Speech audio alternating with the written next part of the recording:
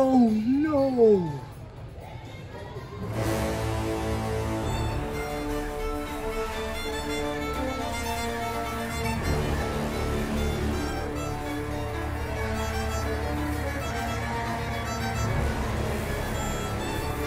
Oh no!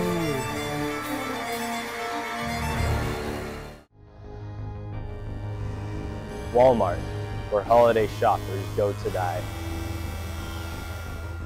75% of stampede-related deaths occur during holiday shopping. Holiday shopping is something we all experience every year, but few live to tell the tale of the horrors found within these big box stores.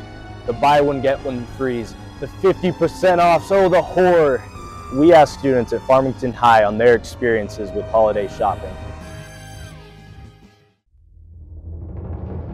Black Friday. No, more like Bloody Friday. The night after Thanksgiving, I found a deal on Amazon.com. But I'm dyslexic, and it was actually Amazon.scam. The deal was 5 iPhone 29s for the sweeping price of $19.99. But it wasn't $20 that I paid. It was 20 vital organs. I'm now an unwilling organ donor, and still dyslexic. It was a dark December day. I was strolling through the tech section of Walmart. I brought my family with me. It was supposed to be a wholesome outing. Little did I know it'd be the worst mistake I ever made. It wasn't supposed to be like this. The smartwatches were 50% off. And I thought, what's the harm? That's when they appeared. The Karens.